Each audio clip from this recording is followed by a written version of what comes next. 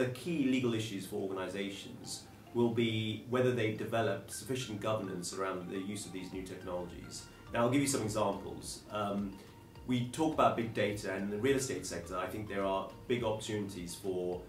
investors and landlords to harness big data in the way in which they lease their properties and the way in which they manage their properties, and for developers as well. But with big data, one of the issues is around, for example, where the data is sourced from. It's lots of unstructured data, and there's been various instances in the last year where data is being sourced using illegal methods. If there was legal advice that I would provide, the one thing to do is to ensure that as an organization you have thought through different types of technology components within your technology architecture and thought through the risks of them and come up with a governance process around it, so that in 2019, when the desire from your executives and from your CIOs to adopt this new technology is quite big, you have a governance structure that you can use to go through and qualify and validate whether the technology is right for your business, whether it can be adopted safely, what sorts of parameters you as an organization should go through to be able to mitigate the risks of the technology, as well as harness its power as well.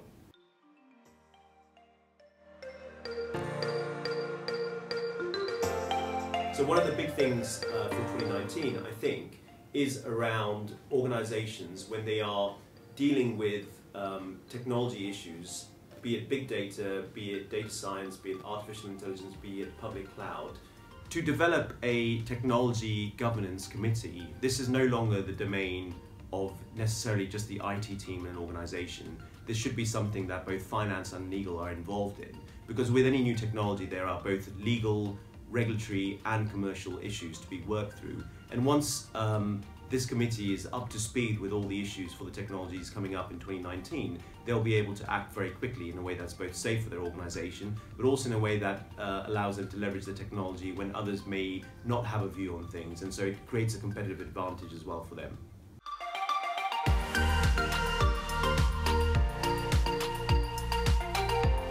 I think a really interesting sector that's gone through a fundamental change and has reacted to it in an appropriate way is the advertising sector.